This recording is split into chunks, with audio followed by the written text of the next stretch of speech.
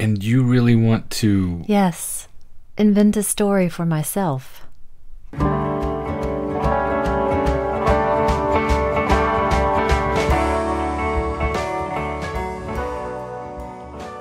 Welcome to the Magic Lantern Podcast, an ongoing informal discussion of the films we love and the things we love about them. I am Erica Long. And I am Cole Rolane. Each episode of the Magic Lantern will be devoted to one film that we alternately select, and we will discuss why it is significant to us. We are now at episode 16, and this is Erica's choice, so let's find out what she has in store for us. I have selected Wings of Desire from 1987, directed by Wim Wenders, and written by Wim Wenders with Peter Handke and Richard Reidinger. And it stars Bruno Ganz, Solveig Dolmartin, Otto Sander, and also famously Peter Falk. And I did want to note as well the beautiful cinematography by Henri Alecan.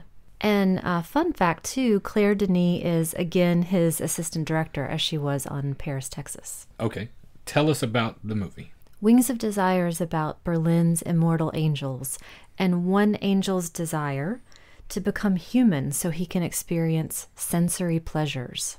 Okay, so it opens with a perfect blending of sublime human achievement, poetry, and the most sublime, or one of the most sublime angelic qualities, flight, with these fantastic aerial shots over the city of Berlin.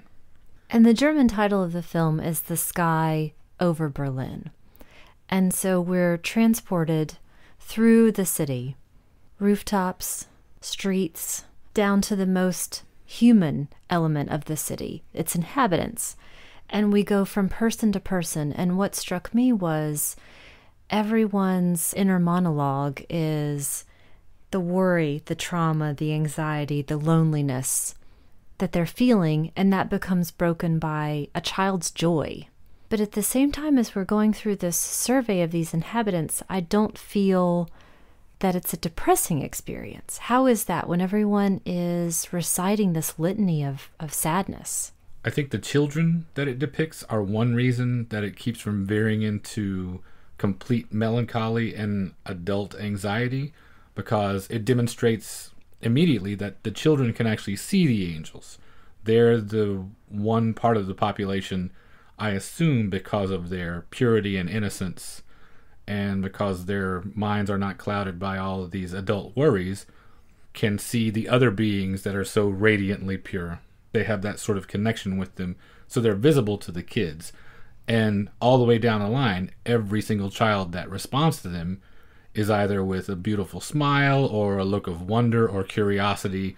You never see, even with a child who is dealing with leg braces, for instance, in one particular scene, she has the most huge beaming smile of all. So the interaction with the children, I think, is what keeps it from veering completely into the world of adult melancholy right away. Is it also that we sense that the angels are our watchers, and we learn quickly that they can provide comfort and empathy? And I think I sense that as well, that there's something deeper and warmer going on. How do they demonstrate that to you? What do you see them do? I remember so clearly the hand on the shoulder and the way the angels could tilt their heads closer into the humans to touch them as closely as they were able to, but to make that tactile connection. I was going to ask you about the listening thing, the tilting of the head, because obviously they are receiving these voices, the angels, as we see them move above the city, throughout the city, on public transportation, moving down sidewalks. They are receiving everyone's thoughts.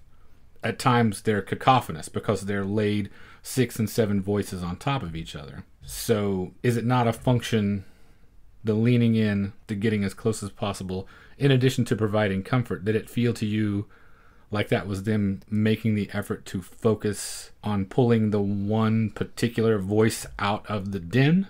I hadn't thought of that. I guess I took it the way that I wanted to, the way that I hoped it would be, that they were a close friend.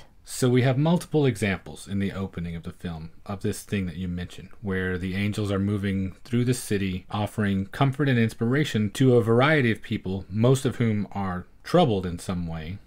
There is a gentleman whose mother has just died, and he is thinking rather selfishly about the hassle of the disposition of her belongings, waiting for his sister to come help with that. It's the same thing I'm thinking of for when my mother eventually dies. About all the hoarding I'm going to have to go through. There is the woman in labor in the ambulance that sticks out to me. There's the gentleman who has bought a guitar for his son, and the son now also wants a set of drums, and he's just not ready for that. So it's established in this first 10 to 15 minutes of the film as we see these angels primarily observing and then occasionally dispensing comfort and helping people navigate their way through life's trials. Do you relate to these inner monologues? It's the one part of the film that I don't relate a great deal to. I was struck, and I put in my notes as I was watching, just how much apparently, and I don't know if this is true or not, I guess maybe it is, and that's why this is such a universally appealing film, that everyone's inner monologue is so full of regret and doubt and disappointment, and similar to the way I don't relate to coming-of-age movies, because the way I did it is so different apparently from the way everyone else did it. I see these people feeling these things, and I cannot relate, I cannot empathize exactly with them. I don't find myself sitting around worrying a great deal or doubting myself or having this fear or insecurity or lack of confidence, and so it makes it ring a little false for me because it's just not what I deal with every day. Or even down to the simple concern of how am I going to get this fridge and washing machine into this tiny apartment, and the little boy on his own looking at other kids playing and wishing it were not just him, but it is just him. And he's singing a little song to himself. All of those sort of small things. None of these things are a problem. When I see it, it doesn't seem... Movie over. Not exactly. But it's the one thing that puts a distance between me and the movie, because I don't find myself sitting around when I'm on my own, in my own head, thinking about how afraid I am of something or how something might not work out. Are there things in it that you find relatable in what these people are going through? I'm not sure that any of them have been my exact personal experience, but I probably, well, most certainly more so than you, I do have a little inner monologue of concern going through the day, much less than I did when I was younger, certainly, but it's still there, so I can understand and empathize that others are probably doing the same. I can sympathize. I understand that people are going through it. It just never occurs to me to be the first thing to do. So it's not completely foreign as an idea. I understand people are struggling. I suppose my gut response to it is, well, there's a solution, so find it. I think I'm just maybe not that smart yet. I'm not that evolved as a human yet to get there. Or just sometimes I am. Not that impatient, maybe. Maybe. What was the point when that distance that you had felt, that unrelatable distance, goes away? That happens primarily when you see the first time the angels are together and they're comparing notes. They're sitting in a Mercedes dealership. It is Germany, after all. That's true. Comparing their notebooks and talking about the things that they've observed throughout the day, which I get the impression that they do this together every day. It's a part of their daily ritual, it seems to me. And I really like the poetic nature, I guess, of the things that they pay attention to. When the inconsequential is rendered poetic. Exactly. I'm thinking of the hot air balloon that he remembers from 200 years ago. Mm-hmm. That was my favorite. Although I don't know that I would call that inconsequential. That would probably That's pretty amazing. That would be a wonder of the age. But when the age is an eternity, the True. age becomes slightly smaller, I guess. This scene is also the first point at which they express to me what is sort of the thesis statement of the film about how mortal life is a gift, and the things that you and I think of as nuisances or petty details are extravagances to the people, to the beings, I should say, that cannot experience them. It's the first time that Bruno Ganz's character expresses a desire to experience these human feelings for himself. He says, "No, I don't have to beget a child or plant a tree, but it would be rather nice coming home after a long day to feed the cat, like Philip Marlowe." I loved that one in particular. That is a perfect example. And to lie through one's teeth. And Cassiel, who is played by Otto Sonder in the movie, he says, yeah, to be able once in a while to enthuse for evil. But he's also cautioning him. He's saying, stay alone, let things happen, keep serious, keep your distance. It's really the first significant portion of dialogue in the movie that the main characters exchange. And it's beautiful dialogue.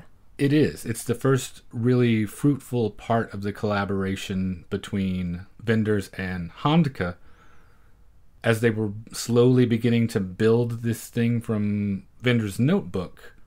This scene was the first one that they began to flesh out. And Wenders in particular mentions how much he loves the dialogue and how he doesn't consider himself a writer first and foremost.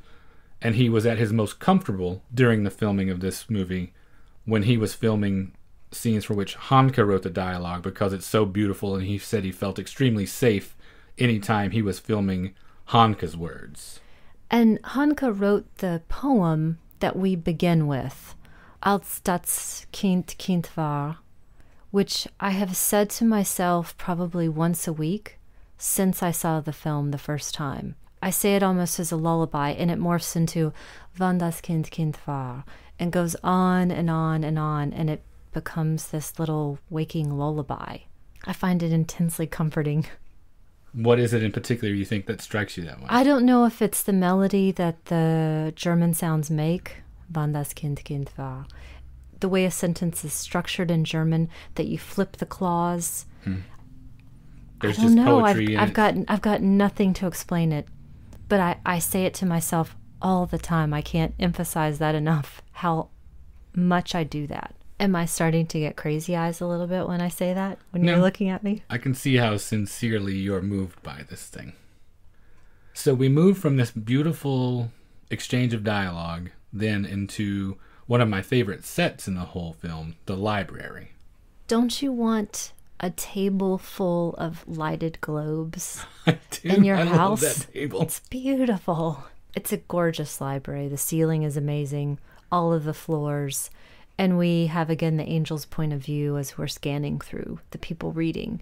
And we see that there are more angels than just the two that we have been living with so far. And this is where we first meet our storyteller, Homer, played by Kurt Boyce. And I could be pronouncing his last name incorrectly. I apologize, Kurt. And he was one of the first child actors, actually, in the world. He first appeared in a silent film in the teens, and he was an actor in Germany for many, many, many, many years. I know him from Casablanca, is where I know him from. First and foremost, anyway. I didn't realize he basically started as a child with the inception of the film industry. Wenders tells a really funny story about how he would gently rib Kurt about being in Casablanca for 5 seconds, and Kurt would always correct him and tell him 9 seconds. And he is our storyteller. He is Homer. He is talking about his muse and his eternal story and what he has seen in Germany through the years as well. He was roughly 87 years old at this point. He actually died when he was 90, so shortly after this. And I think it's safe to say you see the weight of all of his years on his tiny bent shoulders. Another funny little anecdote about him, since Sonder was playing his guardian angel, essentially, he would occasionally do this thing at the end of a take as soon as Wenders yelled cut, where he would collapse to test him to make sure he was constantly looking out for him. So Sonder was always a little bit tense filming these scenes with him because potentially as soon as the scene was over, this almost 90-year-old man would drop to the floor to make sure that he was looking out for him all the time. Now that you say that, I feel like my idea was validated that it looks like Otto is sort of has his arms open behind him as if he's ready to catch him. He needed to But be. maybe that was just my imagination, or maybe it was reality. What's German for trust fall? I don't know, Schadenplanz kaputt, maybe? Don't yell at us on Twitter for that. Sorry. And he's struggling to get up the stairs to the next level of the library, and he's finding certain books that will trigger memories, and this is when we start to see archival footage of war-torn Berlin. And Homer is the person that takes us out of the library into the city of Berlin from that ground level that we first have. And he is trying to find the now destroyed Potsdamer Platz.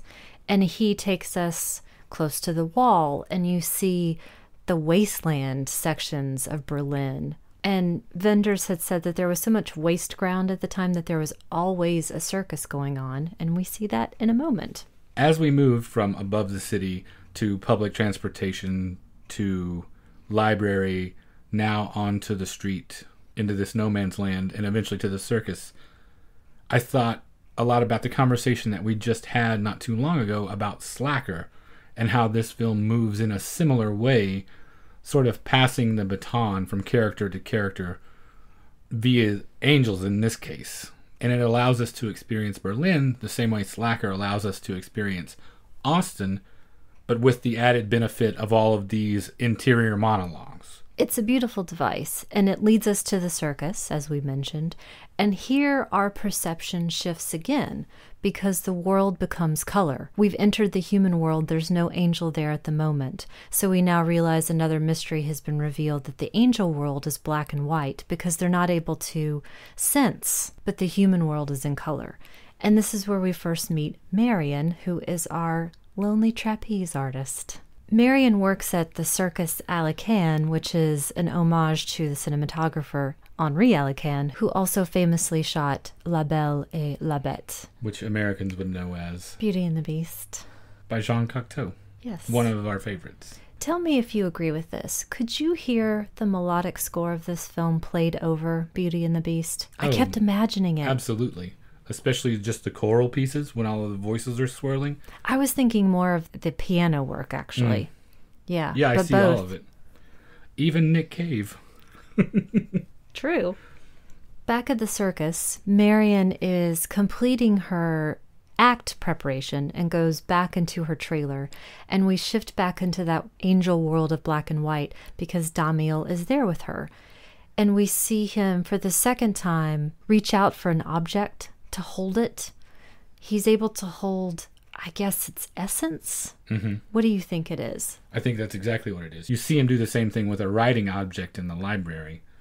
Just again demonstrating his desire to interact and have these tactile human sensations that are not afforded to him. Something else you said made me think of essence. I think what you mentioned briefly just a second ago about the black and white photography and what it's communicating, how the angels can experience the full range of senses. I think it also has a lot to do with how they are strictly perceiving the essence of a thing, the essence of a person, the essence of a landscape. The black and white demonstrates that they are understanding it at its most basic essence. And we see him go to possibly touch Marion. And does that represent a major shift again? Another catalyst? What should I become? Can I become something other than what I am? Can I participate in this world? It's very pivotal, which is underlined by a thing that Peter Falk says to him much later in the film, after he renounces his angelic status. Spoiler alert. We'll get to that. But he thinks better of it, and that world shifts again back to color, indicating that he's no longer in the room with her as she's taking off her robe. As he leaves and goes almost immediately to a scene of a motorcycle accident. This is my absolute favorite scene in the movie. Why is that? For all sorts of reasons. It begins with the angel's point of view moving along the ground at the highest rate of speed that we have seen and will see again. There's the most urgency in this shot as he is crossing the bridge to get to the motorcyclist who is propped up against the back of the bridge and dying there on the street. I like it for that urgency, and you see, for I think the only time, the camera move away from either the point of view of the angels or the point of view of someone observing the angels. It becomes a completely separate device. Bruno Ganz comes around and puts his hands on the dying man's head. He does an invocation, and then they begin to recite the litany of things that is this dying man's final thoughts, essentially. And while that's happening, you see the camera do a thing that it doesn't do any other time. It completely removes itself from the perspective of any of the participants, and you watch it move back and forth. That gentle swinging. Right and left. You see it move over to one side, and you get the entire shot of the bridge, which, of course, highly symbolic, crossing over all of those things. You swing back to the right as you see Damiel begin to interact with the dying man and begin his invocation, and they begin to speak in unison. It swings back again, and you see someone running up the bridge toward the scene of the accident that eventually is the mortal that takes Damiel's place in comforting the man. And as it swings back again, Damiel is released and he goes on his way because there is now nothing left for him to do. I love it because there's all sorts of room for interpretation in that camera motion. Even among the principals, Wenders himself said he shot it that way for two main reasons.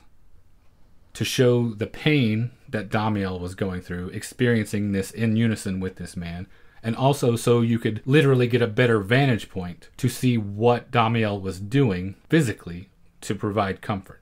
Agnes Godard, the assistant camera operator, who was actually the person physically moving the camera that day, she said to her it was much more about simulating the beating of a heart. Oh, that I arc never back thought and of forth. that. And you can see it begin to slow as the scene progresses. Oh, wow. So even the people that were there on set that day had their own interpretation and motivation for what the camera was doing. And then that final release as mortal human being takes over, because there's nothing more that an angel can do. A theme that we see reiterated a couple of times. Angels can't be everywhere, and sometimes humanity is just left on its own. It's my favorite scene in the whole thing because it demonstrates all of the great things about being alive, which includes death in some cases, and this really interesting and unique technical aspect that doesn't show up anywhere else in the movie. And how significant is it as well that their litany, their invocation, is a poem? It's not the Lord's Prayer. It's really significant because you see the imagery in it go from ruined things, the tanker that he references, smelling like a tanker, to emergent, transcendent imagery of coming through the fog. As you run through the litany of things that they are mentioning, this series of images goes from very much ruined and earthbound to leaving all of that behind and transcending mortality and pain and whatever else might be associated with that feeling. So overall, to me, it's just a really great encapsulation of all of the conflicting elements of the logical versus the poetic and the abstract versus the concrete, and how all of those things can come together and make something incredibly beautiful, even in the midst of death.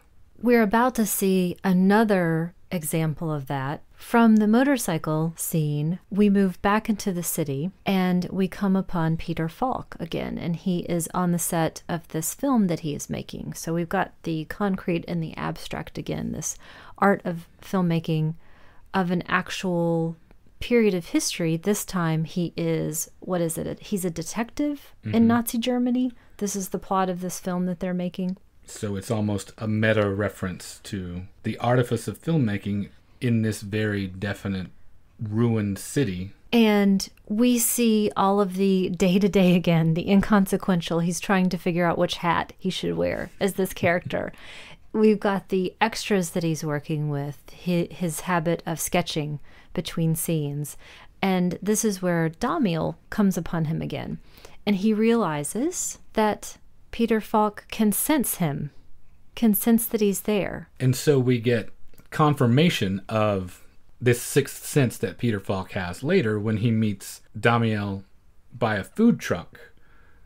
And they have this exchange, or at least as much of an exchange you can have with someone that you can't see or hear, in which Falk says, "I can't see you, but I know you're there." And it clearly demonstrates to the audience that there's something different about how he perceives. He is somewhere between angel and child and regular human. Peter Falk is magical, which I 100% believe. 100%. Yeah. No doubt. I've always thought so. I assume this was the documentary portion of the film. And he's telling Damiel how great life is. As a human being, Yes. as a mortal. Drinking a cup of coffee and talking and smoking a cigarette, and how great it is to do those things together, and just on and on and on. And you think he has a little bit of an agenda. I think he has a huge agenda, which again is confirmed much later in the film when you find out that Peter Falk was an angel. Yes. I think he's trying to coax every single current angel over to the human side. Proselytizing for Because he knows become how a human. fantastic it is. He knows how much Sure fun it is is. to draw a dark line and then a light line. Yep. And they make a great line together. Yes. And this sort of fellowship and the little things that, like I mentioned before, that to us we take for granted, how much of a gift life and all the little things in it are. Nothing would make him happier than converting every single angel into a human being. And Damiel is obviously receptive to this. I think his decision is made when he goes to Marion's closing performance. Her circus is closing, and it's a performance for children who are delighted by the circus and actively participate in it. And you can see the joy on his face as he watches what that would be like. And I think the decision is made then that he's going to become a human and renounce his angelhood. There's a brilliant move in that sequence where he, again, takes to the camera because at that point the camera is Cassiel's point of view. So it's as if he's looking to him to express some idea. And what is happening is he's sitting in the bleachers with the kids, and the kids are so excited that they cannot help but talk to him, Yes. which they were not supposed to do. But it seems perfect. It does, and at the very beginning of that scene, Bruno Ganz turns to the camera and has this slightly amused smile as if to say, I know this isn't what's supposed to be happening, but I'm going with it. And it turns out to be the perfect decision. Then he and Cassiel are walking back through the streets, and they're having this exchange about the beginnings of humanity, about rising from the swamp, about moving through the savannah and beginning to walk upright. How long they went, in fact, as observers before anything approaching their, what would be their recognizable form, existed on the earth. Until there was a form of man that they could emulate. Mm-hmm. And how, for example, the shout of a Neanderthal, I guess, turned into a word. And what it would be like for Damiel to say, oh, or ah, or yeah, and where that would go. And then he says, yes, I'm going to invent this story for myself, the story of becoming a human, my human story. Because he's no longer satisfied with strictly observing. It feels like observance is a form of absence. It's not direct participation, and therefore he just can't take that sort of existence anymore. It's not valid to him. Plus, Peter Falk's been using all of his peer pressure, so what are you going to do? Be a human. All the cool kids are doing it. Yes. But before we see his fall, his literal fall, we see the suicide of a man as well that Cassiel was not able to prevent. Another scene that I really like. One of my favorite scenes in the whole thing. Because again, the guy who is about to commit suicide to jump from this tall building is running through this list of things in his head that seems so inconsequential. And yet all of those things to him add up to existence is not worth it anymore. I think I like it so much because, again, it reiterates that notion that angels are not omnipresent. Angels cannot save humanity on their own without humanity's help. In much the same way that Cassiel couldn't prevent the suicide in the scene just prior to that, they make reference to the fact that there are just so few of them. There aren't enough angels to look out for the entirety of humanity. And in particular, in this case, as they're walking towards the wall, they make reference to Panzer tracks and the war and all the destruction that had just happened 40 years prior, implying that, again, angels can't be everywhere. Angels can't be everywhere, but evidently they also have free will, because Damiel decides to become a human once and for all. And he has his fall into humanity and wakes up in this no man's land, kind of between East and West Berlin. This was 2 years before the wall came down. And it's interesting when you look at those representations of the wall, filming the wall was illegal. And so they had to actually build replicas. So that's not the actual wall that you're seeing. He wakes up and he doesn't wake up. Oh. He is shocked awake by his armor falling on his head. Oh, that's right. Yes. And that's all that he has. That's all that he's left with. His sole possession. The most important thing of that whole sequence to me is when he reaches up and touches his head where the armor has fallen on him and he's bleeding. It's the very first on-screen indication of his humanity, aside from the fact that everything's now in color. And it's interesting that you say that, because the first thing that occurs to me from the humanity standpoint is the exchange that he has with his fellow human, where he asks him if he needs any money. No, this seems to be more vital. Truly, at the most, according to Hoyle definition of the word vital, this aspect of it, and also what the film is trying to say, because he touches his head, sees it, and then tastes it. It is a literal taste of life. Oh, that's right. And he says it has a taste. Right.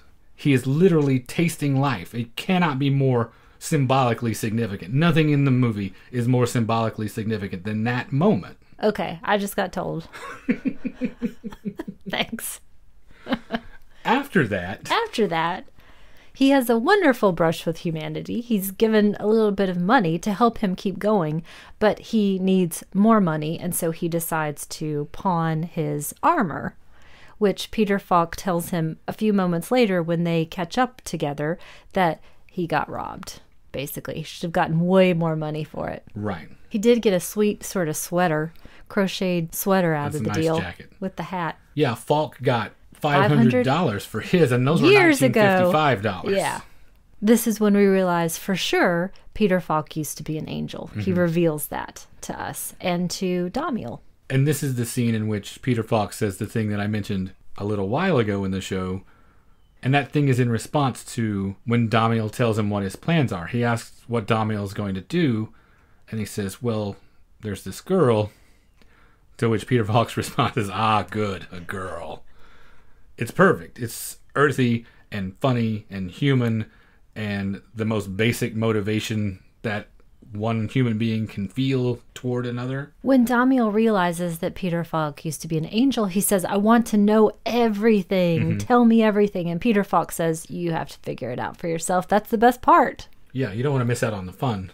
It can't strictly be an academic exercise. Again, referring to our slacker conversation we had when we watched It's Impossible to Learn to Plow by Reading Books. It's true. Same principle. Can't learn about girls from hearing it from somebody else, cousins aside. Damiel then proceeds forth. Wandering through the city, he is led to the poster for the Nick Cave concert, as Marion has been led there as well. These 2 points coming together inexorably. And I love how he's just trying to experience little things, too, as he's making his way around the city. The feeling of a warm drink in his hands on a cold day, even something as simple as running down the block so he can feel winded, which is a feeling he's never experienced before, in between trying to track down this human woman that he has, at least to a small degree, made this enormous leap for. They are at this Nick Cave concert. Damiel is in the bar. Marion comes into the bar and finds him. And they, I don't know what to say, commune? She realizes she's been waiting for him. She had a dream, in fact, just the night before. He in his armor, which was looking pretty good, by the way. And he leans into her. And on this viewing, what stayed with me was his jawbone and profile as he's leaning into her neck. And this time, I could smell him. And you know what he smells like? What's that? He smells like that Dr. Robinson's tonsorial unguent that you use, whatever it is. That's what he smelled like to me. It's pretty sexy. What are you talking? In the shaving mug? Yeah. What's that stuff called? Do you know how old that is? That's my great-grandfather's shaving mug that I use. And it's still the same, his very last disc of soap, shaving soap that was in it. That's what that is. I want to say, I don't remember now what he used, but that soap is at least 40 years old. And as the movie almost is, 30 years next year, that's what Damiel smells like to me. You think the Turkish barber he went to had the same I think so. soaps that my great-grandfather used? Did your grandpa take it back from 19 Dickety 2? Could be. Okay, anyway, so they are communing, they are together, and we finish with the scene of Damiel assisting Marion in her new act. He's elevating her. He's helping her to fly as he's on the ground. And the way you responded to the scene in the bar when they meet as human beings for the first time, I think I responded the same way to the monologue that actually, I guess, turned out to be a diary entry that he was reciting as he was helping her perform her act, her aerial act, talking about how they became one for the first time, how she enveloped him and he was inside her, and how their spirits mingled. And what a poetic description it was of their first night together. I thought was really beautiful, which then ends with that last line he writes in the diary. I know now what no angel knows. Then to be continued. So, curtain comes down, house lights come up. What is it that you are left with after watching this? Why is it that this resonates with you and made you choose it for the podcast? I think back to the first time I watched it in my small apartment with a close friend in the mid-90s. And it was a transporting experience for me. I had mentioned earlier what stayed with me was the comforting hand and the empathy and the feeling that the angels leaning their heads in more closely to hear or to communicate. It was my first introduction, I think, at that point to what is essentially a visual poem. Mm-hmm. I had also mentioned that I repeat that lullaby in my head constantly and have for decades now. I remember the laugh that sprang from my friend and I when we realized that Peter Falk was an angel. There was so much delight in that feeling. I could relate at that time to Marion saying, I've waited an eternity for someone to say a loving word to me. And now I've got the distance of 20 years, and those things that made me smile and feel deeply, I still feel the same. And now even more so that I can smell Bruno Ganz's jawline. It's even more beautiful and earthy and pleasurable. And in reading through some material to prepare for this, I found some words from Roger Ebert, where he was saying in his original review that Wings of Desire is one of those films movie critics are accused of liking because it's esoteric and difficult. I had the exact opposite reaction to the film as a 20-year-old, and now as a 40-year-old, I can't understand that. I can't understand anyone ever feeling like that. It was so immediate and still is. Yeah, it's completely accessible. If you want vendors that's hard to find a way into, maybe watch The Goalie's Anxiety at the Penalty Kick or something like that. This, to me, plays almost just a notch below something for a mainstream audience. It is not complicated. It's still very subtle and rich, but it is not at all problematic or thorny to try to find a way into. And so the opposite point of view to that is what I think now most people accept. It is so accessible that it's practically all things to all people. Mm-hmm. It's a movie for the ages. And again, in something else that I was reading, I wanted to ask you this question. Okay. I read something I really enjoyed about this film. Michael Atkinson, he's a film critic and essayist, said, "This film has beguiled the vendor's aficionado as reliably as it's absorbed the spiritually hungry civilian, the rogue filmhead, the bookish square, and the non-denominational seeker." So which one were you when you watched this film? Non-denominational for sure. What were the other choices? The rogue filmhead. That's probably more like it. Yeah, the bookish square, the spiritually hungry civilian. No, not in that. Not the spiritually hungry civilian. The other three things, at least some combination of parts of them. I think for me as well, I might even say, I'll combine some and say the rogue civilian. How about that? Okay. That's how I felt when I saw it. That all things to all people part that you mentioned, that very definitely feels like Wim Wenders to me. And more specifically, the space that he occupies as part of the new German cinema movement of the late 60s and 70s. I always thought, and we had this conversation a little bit last night, that out of all of those people, Fassbinder, Herzog, Wenders, Schlöndorff, that Wenders would be far and away your favorite, it seemed like to me, because of how poetic and how romantic everything is. If you look back at the history of the show... True. You can see that is right up your alley, where Herzog is far and away mine. I do love Wim Wenders and Fassbinder, Schlöndorff to a lesser degree, but Herzog is far and away my favorite just because of the titanic struggle, man against nature, all of these themes that he is obsessed with and goes to such great lengths to put on film. Whereas Wenders seemed to me much more the choice that you would make. Am I close? I'm not sure. As I answer all of these questions, I have to think about 50 different clarifiers and clauses. So this was my first Wim Wenders film. Okay. And was my only Wim Wenders film for a very long time, up until very recently, actually. So I watched this several times, but in that huge, vast meantime, I watched so much more Herzog. And I guess I can't overstate how much I love My Best Fiend. And when I think of collected works against collected works, I would probably still put Herzog above, because I'm obsessed with Tales of Survival. Yeah. I'm obsessed with his speaking voice. Right.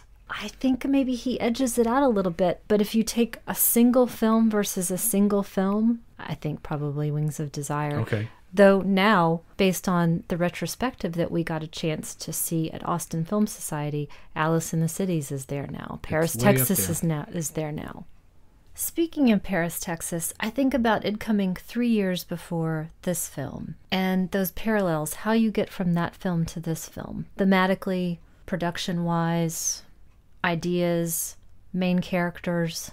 This whole part of Wenders' career is probably the most interesting part for me, to see how he went from 7 or 8 years of being in America and making these travelogues and being, if not obsessed, very definitely fascinated by America and consumer culture and the wide open spaces, but then feeling that need to return home to make this. To feel that Germanness again. He felt like even his command of the language, the German language, was kind of drifting away from him. And so this real desire to return to roots. You also see in this period all of the fantastic movies he made just prior to Wings of Desire with cinematographer Robbie Mueller, and then worked with Henri Alekan on this instead, because Robbie Mueller was making Barfly at the time. He couldn't get away. And Henri Alekan was French and was not from Berlin, obviously, and Wenders felt like he could bring this perspective of the city, make him see it in an entirely new light. And he did. And his technique compared to Mueller's technique, they are night and day. And I think some of it's very much a generational thing. Alekan, on the set of Wings of Desire, generated, much like he did on Beauty and the Beast, a very unreal atmosphere, which is perfect for this film. But he did things that Mueller would have never done. Mueller's entire technique was to take natural existing sources of light and then just amplify them. But Alekan would put lights where no lights should realistically be coming from and use them in a much more painterly way than Mueller ever would have. So it looked so different than this would have had Mueller and Wenders collaborated again. And I think about the black and white of Kings of the Road, for example, versus this black and white, and they're totally different. Oh, extremely. It's so sharp and gorgeous in this, where the soft black and white of the Road trilogy fits in perfectly. The black and white of this is sharp and gritty, highlighting what some people have called the crumminess of Berlin. That's interesting because it struck me the opposite way. When I look at the cinematography in the Road movies, everything is so suffused with sunlight so often that it just sort of highlights the barrenness of a lot of it. But you feel... I feel that in this, I can see every rock and every piece of garbage, and we travel through those huge wasteland sections of Berlin, and I can see every bit of grit and grime, and even the contrast in the graffiti. It certainly hasn't been sugar-coated. It certainly hasn't been whitewashed or beautified. You can see every piece of rebar. And so the city really becomes a character, it feels like. It is. I think, as Wenders has said, he's using Berlin to represent the world because everything has happened there. Again, we see this archival footage at different points, and I can't recall another time where we see the effects of the perpetrators and those perpetrated upon. This is a city in flames, and we know why, and yet we're watching the civilian experience of it as well, which is a newer thing. Politically, the film takes place at a really interesting point, like we mentioned, 2 years before the wall came down. And we hear in one monologue of a gentleman who's driving around the city in his head talking about how each person has become their own state, how each person carries their state around with them. And it underlines essentially how each individual has become a small political entity unto themselves rather than just another human being relating to another human being. What are we meant to feel then? Is it a survey of discontent, of sadness? Is it existential to that extent? No, absolutely not. Ultimately, I think, and this ties back into why I would have chosen it for the show and why this is on my list of all-time favorites as well. I think ultimately what we are supposed to come away with is to be reminded that this life is a gift we have all been given. Not to take things for granted, and to embrace and really engage in life at every level, even the petty annoyances, even the squabbles and fights, all the difficult things, because they're inextricable from the good things. You can't just have all pleasure all the time. And the sum total of those things is what makes your life, and you have this great gift of having a story. Everyone has their story, which is all he aspires to, is to be able to have his own story.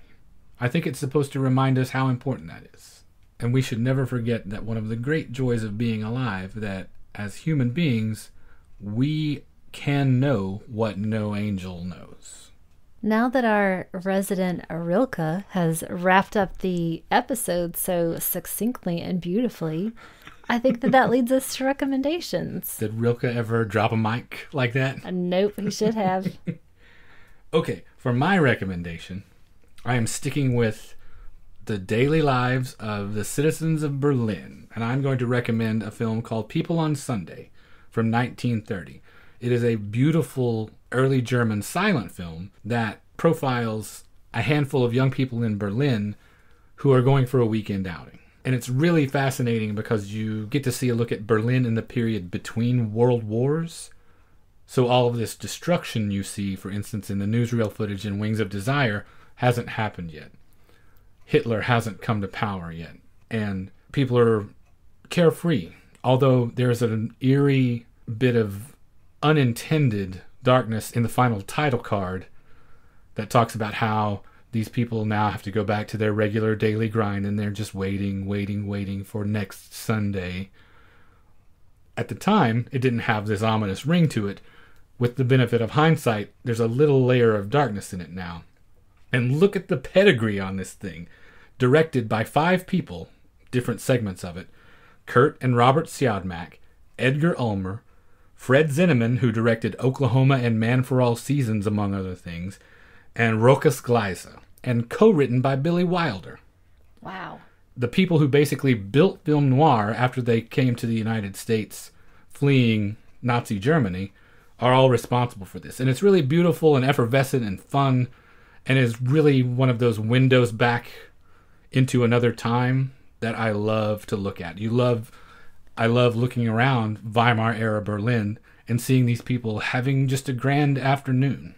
Though it wouldn't be your recommendation if it didn't have a moment of doom in it.